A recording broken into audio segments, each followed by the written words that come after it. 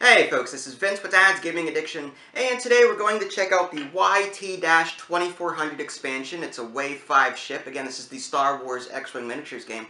For those of you that haven't heard of this before, it was featured in a game called Shadows of the Empire for the N64.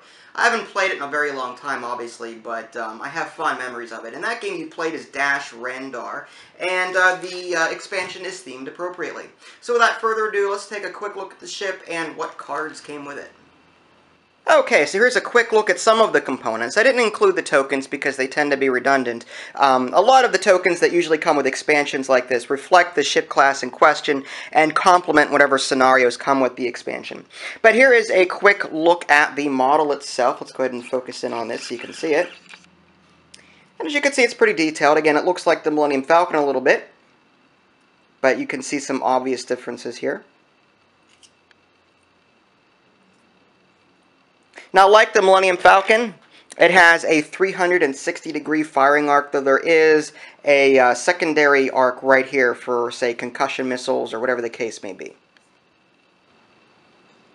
Now, normally I'd show you the maneuver dial itself, but it's being finicky with me. Sometimes the little connectors here will pop out for no reason. These are the only complaints that I have about the Star Wars X-Wing game as a whole. Like some of these expansions, these, as you can see, it's already falling apart, and I didn't even do anything. I just picked it up. But yeah, trying to jam these two connectors together like this won't always work, and throughout the game, these will just come apart at the seams. So instead, I'm going to show you what's in this little mini guide here that came with the expansion. As you can see, it's pretty damn maneuverable. 1, 2, 3, it can do hard bangs, slight turns, go straight ahead. It can even do a 4K turn, which is pretty powerful. Onto the cards themselves. Dash Rendar and the YT-2400. Pilot skill 7, and across the board we've got 2 and 2 as far as attack and agility go.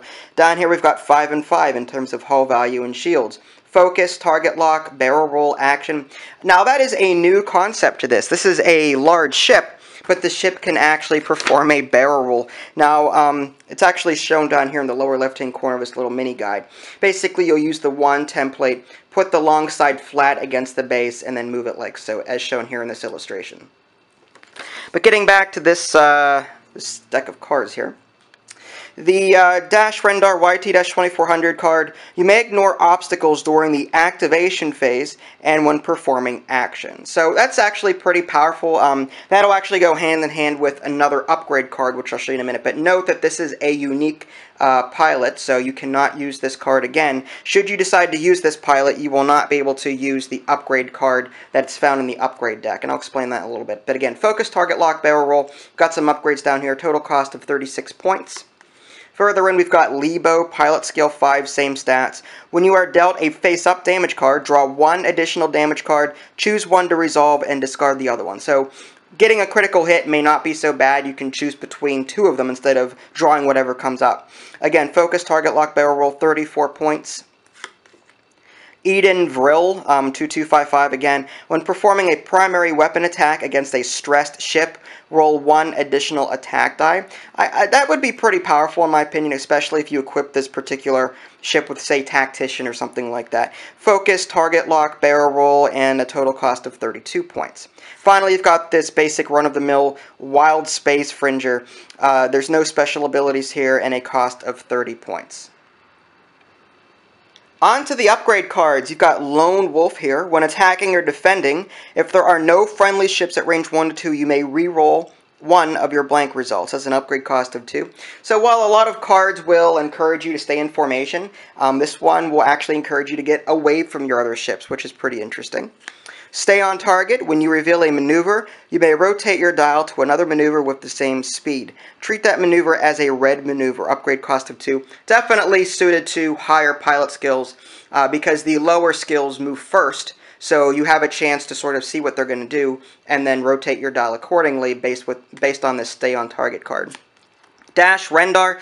Now, I was saying something before about this Dash Rendar card being somewhat similar to this. Now, whenever you overlap an obstacle in this game as a whole, you are affected in both the activation and the combat phase. This card will give you a buff during the activation phase. Basically, whenever you land or run through an obstacle, you cannot take an action. This particular ability here will negate that. Whereas this card, you may perform attacks while overlapping an obstacle. Your attacks cannot be obstructed, upgrade cost of 2. So this particular card will benefit you during the combat phase. So you can either choose one or the other. You can't have both. Otherwise, that would be pretty OP. Gunner, we've seen this card before. After you perform an attack that does not hit, you may immediately perform a primary weapon attack. You cannot perform another attack this round, upgrade cost of 5.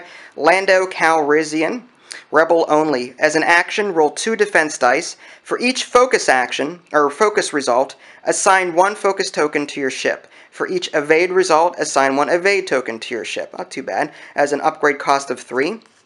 Little luck required there. Lebo, action, perform a free boost action, then receive 1 ion token. Has an upgrade cost of 2. Mercenary Copilot, we've seen that. When attacking at range 3, you may change one of your hit results to a crit result. Upgrade cost of 2. Proton Rockets as an attack, focus mind you, that has a attack value of 2, range 1. Discard this card to perform this attack. You may roll additional attack dice equal to your agility value to a maximum of 3 additional dice. Upgrade cost of 3. I think I saw that in the Rebel Aces, but I can't be sure. Heavy Laser Cannon, we've seen that one. Attack value 4, range 2 to 3, attack 1 ship. Immediately after rolling your attack dice, you must change all of your crits to hit results. Upgrade cost of 7. Countermeasures, this is new, large ship only modification. At the start of the combat phase, you may discard this card to increase your agility value by 1 until the end of the round.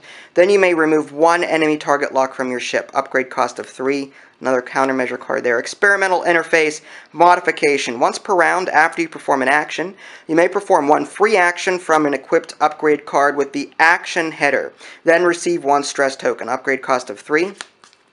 And finally, the Outrider title. While you have a heavy weapon upgrade card equipped, you cannot perform primary weapon attacks. Excuse me. And you may perform heavy weapon, secondary weapon attacks against ships outside your firing arc. So basically, you can equip this heavy laser cannon, and you can fire that in a 360-degree firing arc. The downside is you'll have to observe that particular card's effect. You'll have to change all crits to hit. But you can use 4 attack dice in a 360-degree firing arc. However, you have to observe the range, too, on that card. It was like 2 to 3, I think it was. So if you happen to get stuck at range 1, you won't be able to fire at the enemy ship at all. So keep that in the back of your mind whenever you equip this Outrider title. And there you have it, a very brief look at the YT-2400 expansion. I didn't cover everything in the box, but I did focus on the highlights here, so hopefully this will give you an idea of what you're in for, should you pick this up. It does include a few obstacle tokens that are used for the scenario, so in theory you could use that in place of the asteroids if you wanted to. It's sort of just like ship debris or whatever. But anyway, yeah, not a bad expansion. Introduces some new cards and the whole barrel roll thing with a large ship. That's definitely something new. This game continues to surprise me. I mean, you've got cloaking ships now with the TIE Phantom, and now you've got this large ship that can barrel roll, which is pretty darn cool. So yeah, if you want to see the full review of the game itself, you can do so, www.dadsgamingaddiction.com. If you haven't already, subscribe to my YouTube channel. That way you can keep up to date on any new content I happen to publish. This is Vince, thanks for watching, and I'll catch you next time.